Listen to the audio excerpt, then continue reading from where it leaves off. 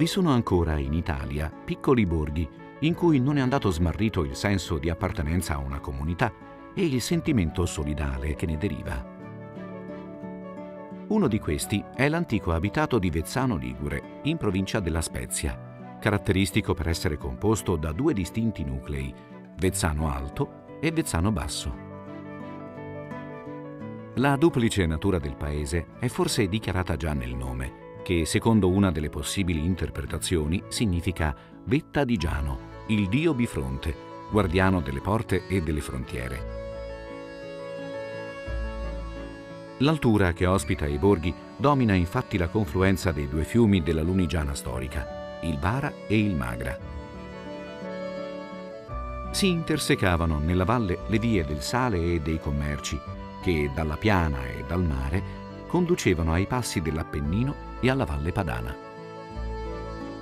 I carobi, strette vie pietrose sovrastate da architravi e mura in sasso, uniscono come una fitta ragnatela i 9 rioni del paese. Antiche vestigia appaiono allo sguardo, preziosi frammenti della storia di questo incantevole luogo.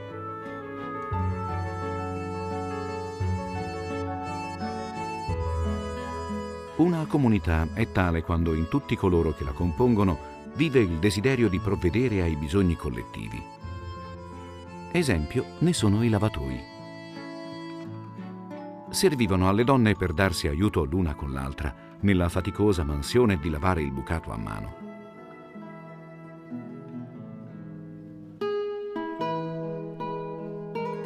Prima che le lavatrici entrassero in ogni casa, occorreva in primo luogo preparare la liscivia, o ranno, mettendo a bollire in acqua la cenere di legna. Si versava poi il liquido così ottenuto sul bucato, avendo cura di filtrarlo attraverso un cencio per trattenere la cenere.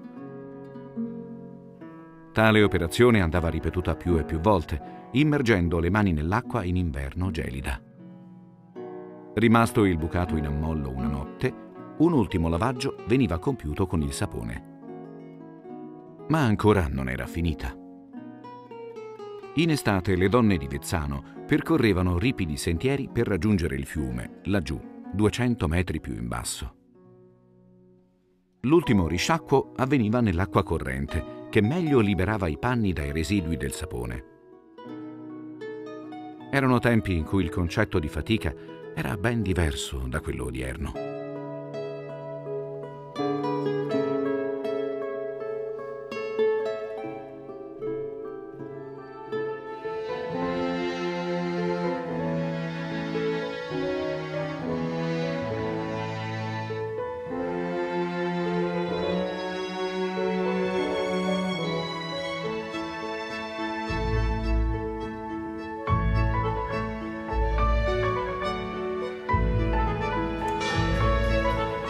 In paese tutti si conoscono e il sentimento della solidarietà è ancora intimamente nutrito.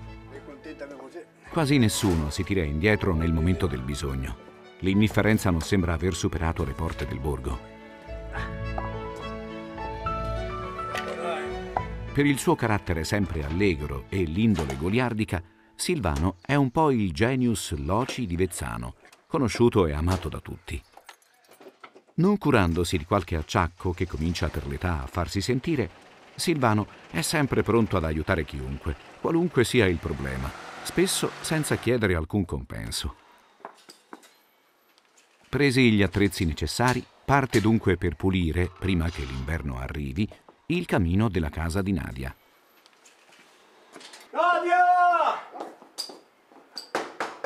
Oh, ti sei arrivata? Allora, appuliamo il camino. Mette poi sul camino perché ti mi sei simpatica, ma a me lo dammi da bere, E vabbè, te andrò, ma non tanto, tu sai che No, troppo mi fa male. dopo che ho pulito il camino, Va vabbè, bene, andiamo. fammi strada, fammi dove devo andare. Vieni. Via.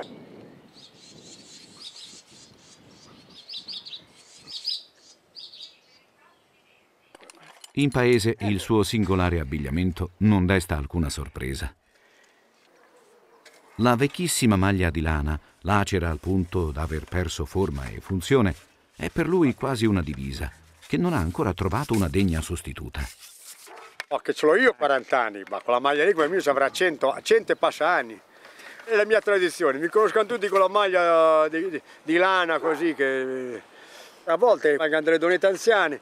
Vieni a casa mia che ho quella di mia nonna, di mio nonno, quella di mio marito.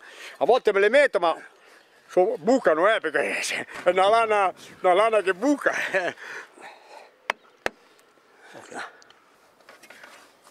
Permesso? Ciao! Ciao Nadia! Nano! Nano! Bottiglia! La bottiglia! Se no sembra che ho fatto un lavoro per niente. Non l'averla tutta, Ma è buono? Sì? Vediamo un po' se la Bruna è pronta. Oh Bruna! Appassa per po'! Oh, cosa vuoi? Che mi hai promesso una mangia! Mi ha un po' che mangia cagò! Sì, te la butto su. Che cause? Buttami giù anche quelle! Di chi era sta mangia qui? Di mio nonno. Porca miseria, sei già vecchia te! Penso al portomano e poi tuo nonno! È morto 88 anni. Miseria!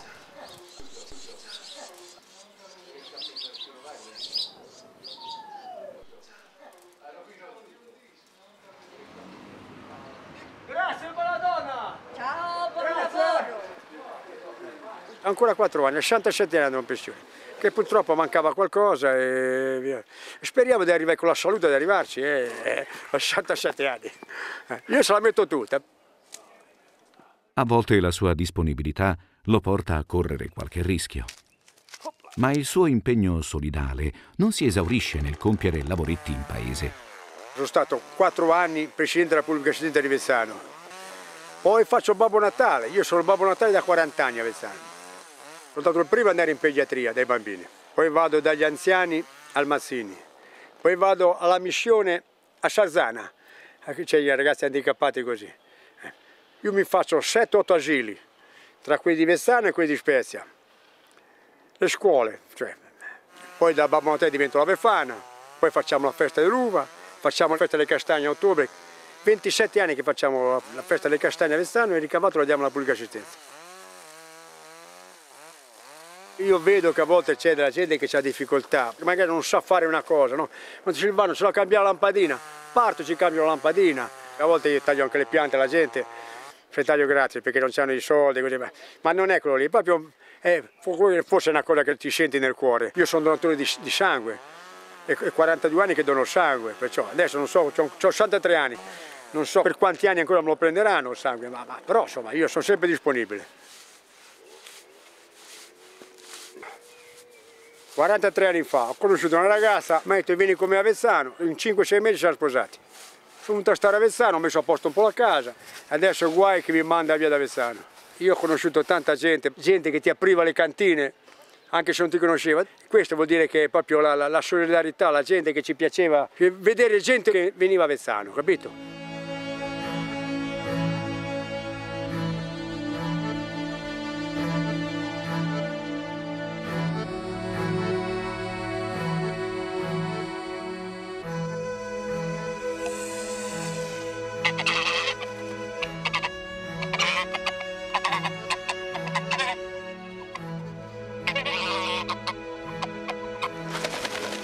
Un'altra persona è ancora oggi punto di riferimento per chi ha bisogno di un aiuto concreto.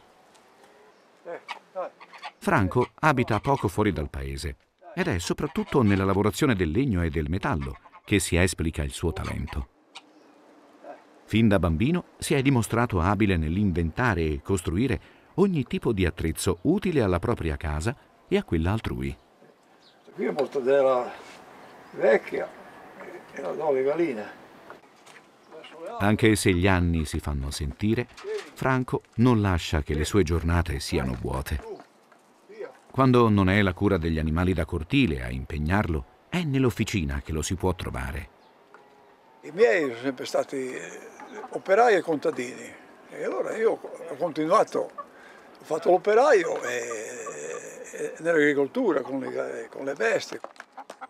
Noi avevamo 3 pecore familiari, per uso famiglia, per la lana, per i primi maglioni erano di lana di pecora.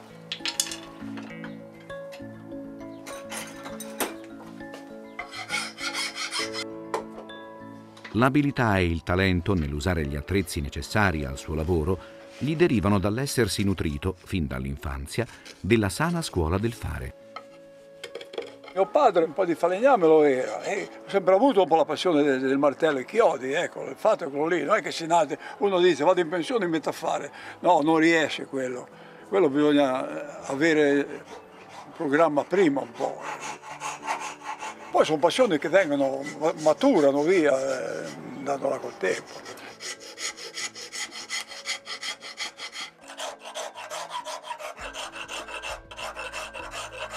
Gli oggetti che più ama realizzare sono quelli necessari alla casa, gli stessi che vedeva utilizzare negli anni giovanili, quando le forze erano maggiori e maggiore era anche l'aiuto che poteva fornire ai compaesani.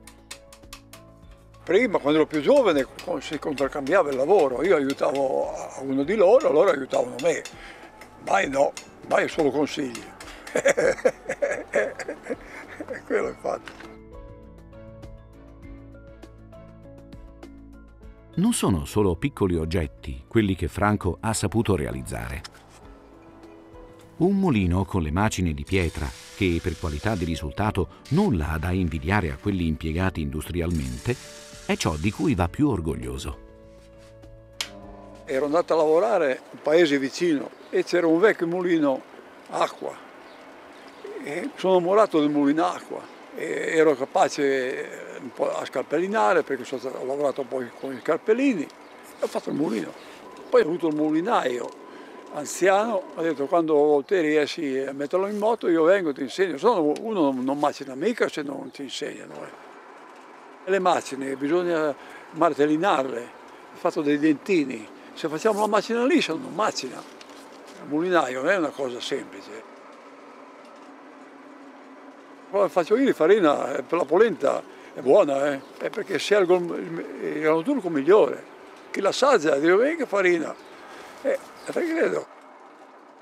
Io in città non ci vivrei, poi in città non si può fare questi lavori qua. A volte mi è capitato, ma non ho mai voluto io andare via. No, sono contento di rimanere a Vezzano.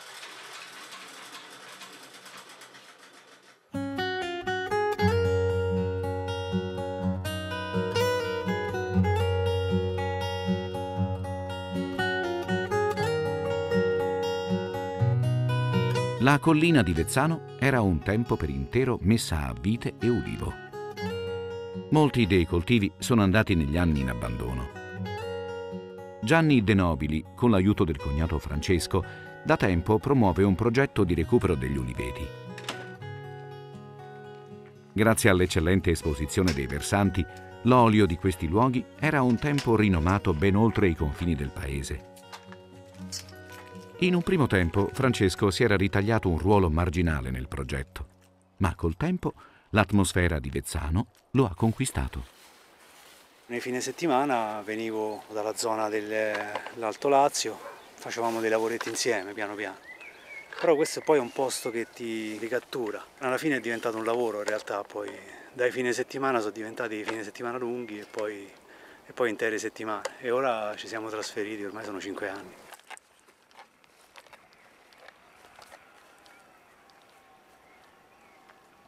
Io credo che non ci sia un'attività più intellettuale della potatura dell'olivo. Bisognerebbe provarlo per rendersi conto, perché ogni pianta c'è un suo progetto e non può essere messo in nessun computer il progetto che fai, ma sei tu che l'anno dopo quando passi vedi che il progetto è andato in quella direzione, ti insegna delle cose, ti insegna gli errori e quindi stai con la testa preso completamente dall'obiettivo, che è quello di avere degli olivi armonici. Se lo tenessimo come la natura ce l'ha consegnato sarebbe una tragedia, perché io non li vedo che è stato abbandonato 150 anni, quindi 150 anni di abbandono significa distruzione del oliveto praticamente. Sì. Diventa macchia mediterranea che ha una sua dignità, però non è produttiva. Vederli tenuti bene è una cosa che fa bene all'anima, perché il pensiero di tutti gli abitanti della Liguria è il fatto di avere dei lotti di terreno con gli olivi abbandonati che ti lasciano quella spina nel fianco che non riesci mai a rimarginare. Passare in un posto dove gli olivi invece sono coltivati e mantenuti bene, in efficienza, Credo che fa bene a noi che lo facciamo, ma fa bene a chiunque lo vede.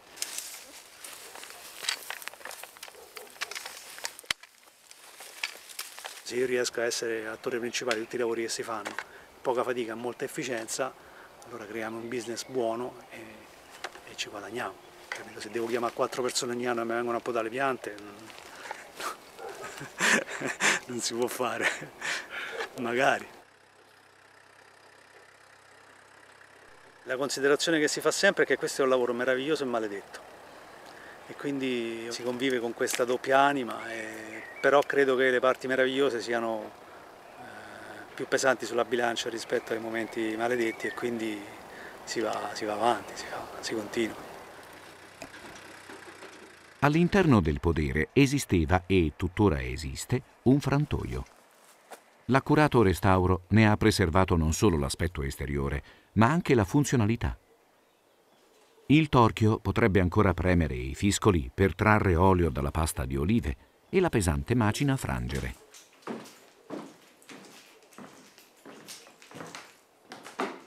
Questo frantoio è stato realizzato più di 250 anni fa e all'inizio era funzionante esclusivamente per la produzione dell'olio lampante, cioè per l'olio che alimentava le lampade per illuminare. Dai primi del Novecento è stato un po' migliorato dal punto di vista tecnologico per produrre olio anche per uso alimentare. E fino alla metà del Novecento, quando poi è stato dismesso perché comunque la lavorazione a pietra è piuttosto grezza, e quindi per la produzione di oli di alta qualità che si realizza adesso, questo è un sistema un po' antiquato, quindi diciamo che era giusto salvarlo, farlo funzionare per lasciare una testimonianza concreta di come funzionavano le cose nel nostro passato.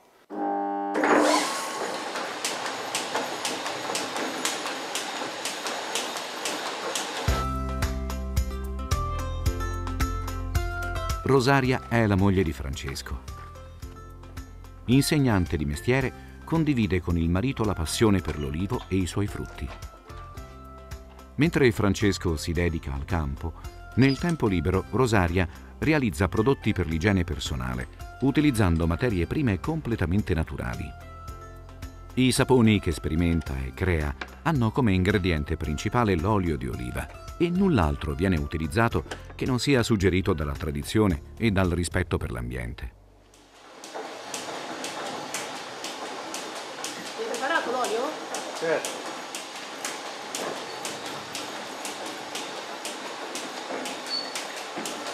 Eccolo qua.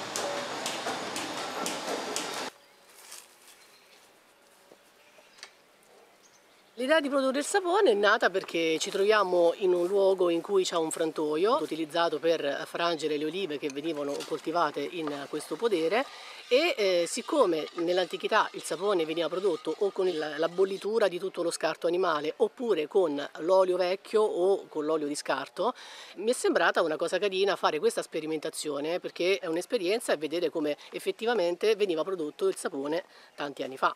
Quindi con l'olio, con l'acqua. Dall'800 in poi è stata introdotta la soda e quindi ha semplificato la vita a chi faceva il sapone all'epoca. Invece prima veniva utilizzata la cenere setacciata e fatta bollire, si produceva la lisciva. Conteneva all'interno la potassa che a contatto con l'olio e con il calore dava questo sapone che utilizzavano sia per fare il bucato sia per lavarsi.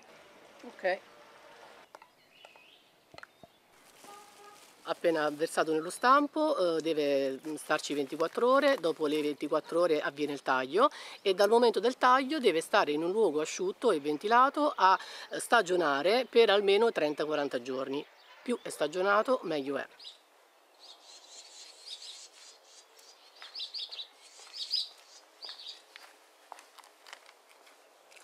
Le caratteristiche importanti del sapone naturale sono che è un sapone che non inquina e idrata la pelle molto di più dei saponi commerciali. Ho scelto di utilizzare prodotti naturali perché comunque quello che noi mettiamo addosso è come quello che mangiamo poi in fondo. Di conseguenza, se utilizziamo prodotti naturali abbiamo un consumo oculato e soprattutto sostenibile per la natura e per l'ambiente, perché non inquinano e di conseguenza sono a impatto zero.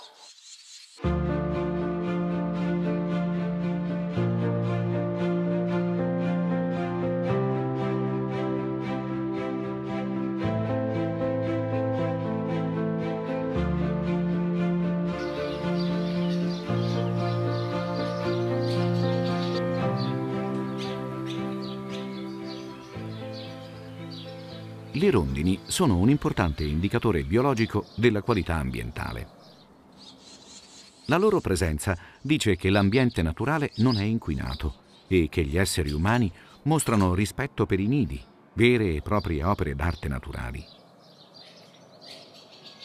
Luciano Viani è un affermato pittore e scultore. Le sue opere sono state esposte, oltre che in Italia, a Parigi, Tokyo e Montecarlo. I suoi giorni estivi sono sempre stati accompagnati dal garrire delle rondini, i cui echi si diffondono gioiosamente nelle strette viuzze del paese. La mia storia artistica è nata a Vezzano. Io sono un vezzanese doc. Già da ragazzo, girando per i borghi di Vezzano, per i carugi, è nata un po' la mia storia. Avrò avuto 6 o 7 anni e ricordo di aver visto in un carugio un pittore dipingere e lì è nata l'idea mia di diventare pittore.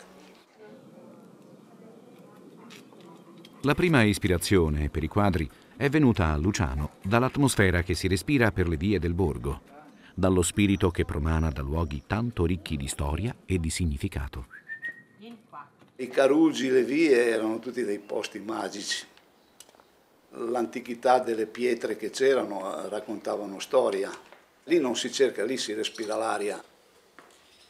I primi ad apprezzare i suggestivi scorci trasferiti sulla tela sono stati i vezzanesi stessi. Molti conservano in casa quei dipinti, segno di una radice e di un legame comune. Le successive ricerche hanno portato Luciano ad affrontare altri temi: cavalli, fondali marini, ritratti. In tempi più recenti ha iniziato a rappresentare fiori, affascinato dai colori e dalle forme della natura. Ho iniziato con i campi per poi arrivare a zoomare questo rosso. Hanno dei colori papaveri, dei colori sensuali, sembrano di seta. Io l'ho intrapresa questa linea un po' come un imperialismo onirico, praticamente sembra di toccarli, di palparli, però sembrano un sogno perché papaveri così grandi non esistono. Ecco. Dentro i quadri c'è sempre il nostro spirito e perciò uno non fa altro che trasmettere sulla tela quello che ha dentro. Come i suoi compaesani, Luciano non si sottrae quando c'è bisogno di contribuire alle necessità comuni. Diversi sono i dipinti realizzati a fini di beneficenza. Un suo quadro di argomento sacro adorna la chiesa di Santa Maria Assunta a Vezzano Basso. Anche in occasione dell'emergenza Covid ha voluto esprimere la propria solidarietà. Questi sono 150 disegni che sono intitolati Per una speranza. Sarebbero 150 disegni che ho disegnati a uno e poi c'è stata un'offerta che il ricavato andava alla pubblica assistenza di Vezzano e alla Croce Bianca di Santo Stefano. Un'iniziativa nata dal nulla, però insomma ha avuto un risultato abbastanza positivo per questa donazione qui.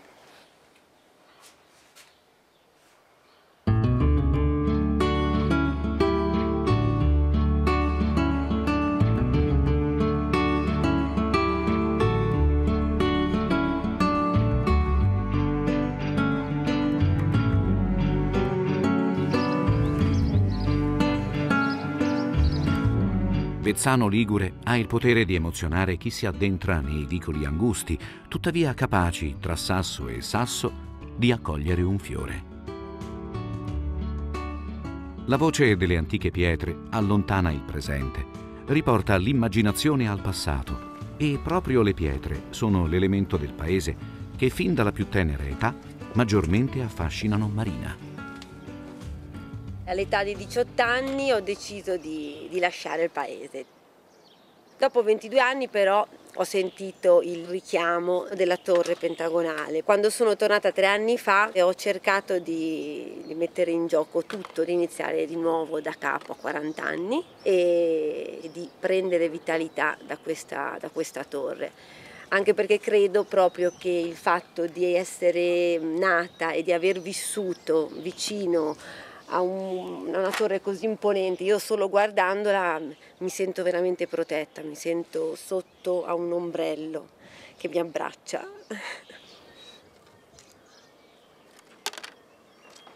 Rimango sempre vicino qua, non esco molto, ho una vita abbastanza da eremita e giocherellando ho trovato un sassolino a forma un pochino più rettangolare, mi ricordava la torre e quindi questo amore è tornato ancora una volta e ho detto no, Vezzano deve avere un souvenir, cioè deve avere un qualcosa che la rappresenti. È un'idea veramente semplice, però io ritrovo tutta l'energia, tutta la potenza che ha il sasso, che ha la pietra e quindi mi sono inventata questo simbolo, la torre con queste piccole casettine un po' dipinte, un po' colorate, un po' meno, semplici, che possono ricordare questo paese che domina tutta la vallata, il Vara, il Magra, questa confluenza, queste forze che si uniscono e lei che comunque dall'alto governa e osserva il tutto.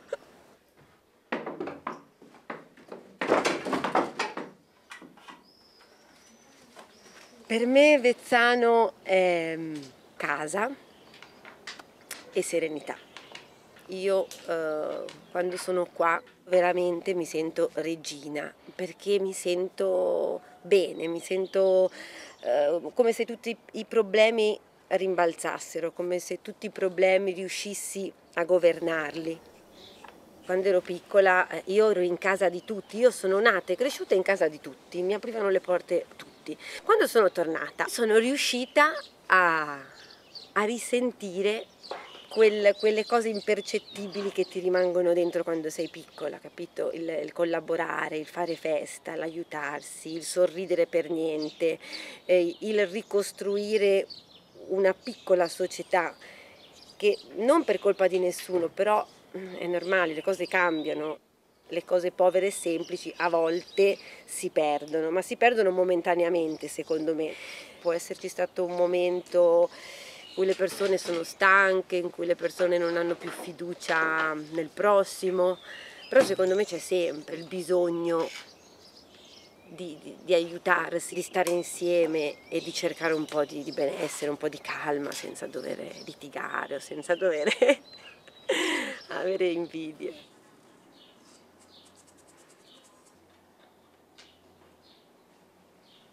Io ogni tanto devo poter viaggiare, io sento il bisogno di conoscere posti che non ho mai visto, persone nuove, culture nuove. Sono una persona che si alimenta con la curiosità, però no, non credo di lasciarlo più Vezzano, spero di non lasciarlo più.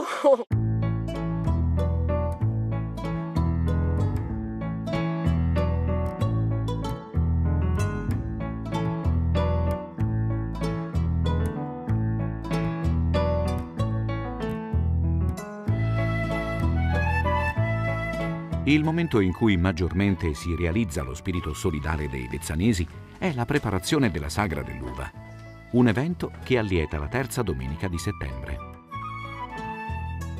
Mancano pochi giorni alla festa, ma già dal termine dell'edizione precedente gli abitanti si stanno preparando per quella nuova, quando in ossequio alla loro atavica ospitalità riapriranno le porte delle proprie case ai visitatori. Anche Rosetta è impegnata nei preparativi delle scenografie che animeranno i vari rioni. Sta infatti costruendo un pupazzo a grandezza naturale con l'aiuto di Maura, che è in arrivo con un dolce fuori programma. Oh Madonna, chi è che suona a questo convento? Rosi, Ma sono chi è la che suona a Maura. questo convento? Amore, sono la Maura. Oh Maura, Lo sai cosa mi fai questo cara. favore? Ho fatto questa torta di riso per la festa a me dell'uva. A me mi piace, me la mangi Lo so, tutta? no, non te la puoi mangiare perché per la festa dell'uva te la dobbiamo mettere nei banchi, ma voglio un tuo giudizio Se è per buona? vedere se è buona, ok? Sì, 2 pezzetti ne mangio. Va bene. Rosi, mi aiuti, che non so Sì. mai come si apre questa porta. Madonna, come sei mica difficile. Ma no. Chiudo perché ve la corrente. No, lascia un po' aperta. Vieni Rosi, la mettiamo qui, cosa dici? Sì, certo. Ok? Fammi vedere come Te lo faccio, guarda, è venuta secondo me benissimo. Ma però prima bisogna assaggiarla. No, adesso non assaggi E quando si niente. assaggia? È più tardi. Ma la facciacela bella. È bella. Sì. Ecco, la copro. Perfetto, va Ecco, benissimo ecco. Rosi. Dai Rosetta, disegna un po' un attimino la faccia per favore, che poi prima che la Passi di cuciamo. qua per Sì, favore. certo, vieni dai. Allora, questo tiriamo su. Esatto. Ecco. Ok, poi adesso la tagliamo, vero? E certo. Ok, dai, taglia, dammi questa, lo vediamo subito. Vedi che è fatto bel rotondo. Perfetto. Taglia. Sì, sì. In giro, quello Sì, sotto. ok. Hai visto? Vedi che se qualche persona ha bisogno in paese, specialmente le persone anziane, mi ci metto io in primis, hai capito? Mi piace ascoltare le persone e tenere compagnia alle persone anziane, che adesso ce ne sono tra parentesi pochissime, quindi sono rare, ma quelle che ci sono a me fa piacere andare da loro, fargli delle domande, dove hai conosciuto tuo marito, sai, tutte queste cose qua che sono tra parentesi bellissime. Forse ne ho presa un po' poca, vabbè, ma ci mettiamo qua la linea. Ma sì. Ancora? Ne dai un po' ancora, un po' ne. Dai. Per te? Sì. Perfetto, Rosy. Bravissima. Sì, sì, vedi che te le sai fare. Sì. Sì. Fammi un po' vedere com'è. Tira su anche un po'. Sì, così, guarda. Fai un po' vedere. Su. Vai, Rosy. Stai attenta, Rosy. Ecco. Così. Vedi? Sì, sì. Dici un po' aspetta, dove la faccia? Perfetto, ora mi è venuto carino invece. È venuto proprio bello, altro che. La libertà. Abbiamo la campagna, di qua ci abbiamo le montagne, di qua ci abbiamo il mare, c'è l'aria, insomma, buona abbastanza. E io ci morirò, io penso, può darsi che muoio anche da un'altra parte, che mi viene qualcosa, però io sto bene qua. Non andrei mai via di qua, no, troppi posti dove sei nate forse. Parla un po', Rosy. Senti un po'. Assaggia anche te. Certo. Lei l'hai fatta, non vuoi assaggiare? Certo. Senti un po', ne? Come ti sembra? Va bene, ne? Se senti l'anice, senti Non mi l'anice. piace. Bene, sono stata brava, devi dirlo. Oh, buona davvero, eh?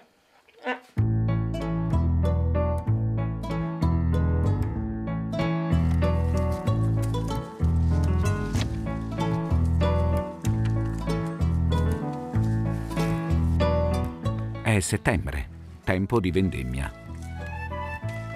Nel vigneto di Gianni, il caldo sole estivo ha portato a perfetta maturazione i grappoli che si avviano a essere trasformati in vino sincero.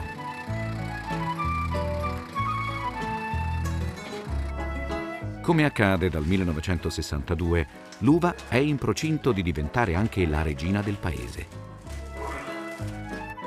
Vicoli e piazze di questi affascinanti borghi medievali stanno infatti per trasformarsi in palcoscenico della sagra, manifestazione nata per celebrare la vendemmia, momento di spensieratezza che pone idealmente fine alle fatiche di chi duramente lavora la terra. Gli abitanti si prestano con entusiasmo ad adornare i suoi angoli più suggestivi con grappoli d'oro, gesto di buon augurio per il futuro.